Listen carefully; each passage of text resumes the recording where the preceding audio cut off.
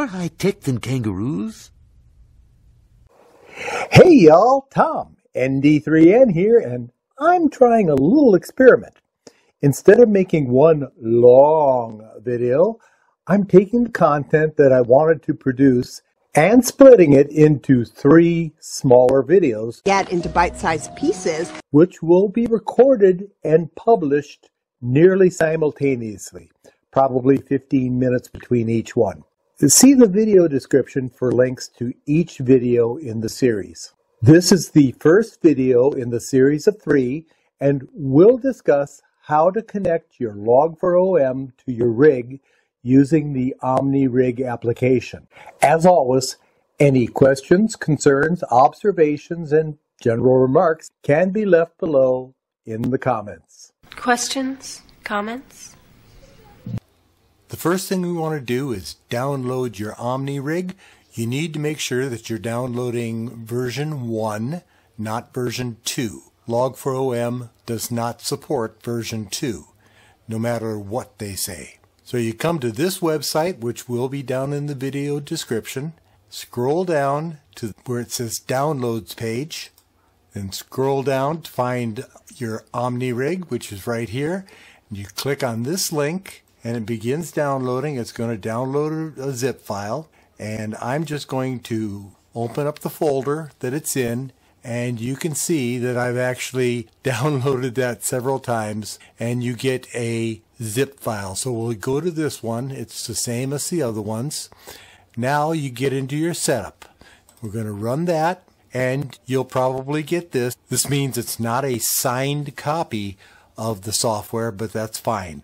Click on More Info and Run Anyways and install. It is now installed. And let me show you.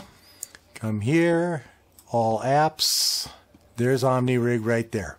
It is running in the background. You don't need to do anything else. Now we're going to open up our Log4OM 2, and we're going to go to Settings, Program Configuration. Down here under Hardware Configuration, you're going to click on Cat Interface. For your settings, under your Cat Engine, you want to go OmniRig, and you can select Cat Auto Start. Under the OmniRig tab, you should select that the OmniRig will disconnect your cat at the first off event. Good with all that, so we're going to save and apply. I'm going to come up here to connect, and you can see it's already connected. If you're not, you're going to have to go into the cat interface, which is OmniRig. You can see that I put in my interfacing instructions for my FT991A. Mine is COM5. Yours will probably be different. That's your enhanced port. My baud rate is 9600. Select whichever one you want. Now down here under pole interval in milliseconds, it defaults up to about 500, which would mean that you would be updating your frequency every half a second. I've lowered it to 100, which means it's going to update 10 times per second.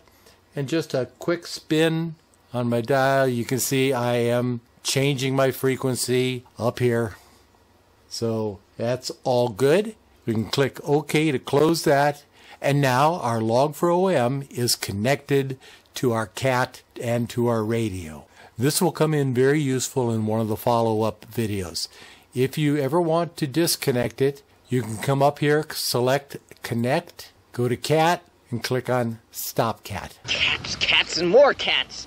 The purpose of this video was to give you a 10,000-foot look at integrating cat controls into your Log4OM. There's quite a bit about cat controls that I either didn't mention at all or just gave you a brief peek. Now, I think I've met the minimum requirement, though, to get a start with it, and will leave you to play and explore the software in your own time. Now, if I get enough folks asking for it, I'll be happy to do a deep dive video for it. Please remember to like, I like you. Do you like me? And share Everyone? I get to tell everyone! this with your friends. 73 until the next Hey Y'all. Thanks for viewing. I'm Tom, ND3N, and I am out for now. But you keep coming back for more and more.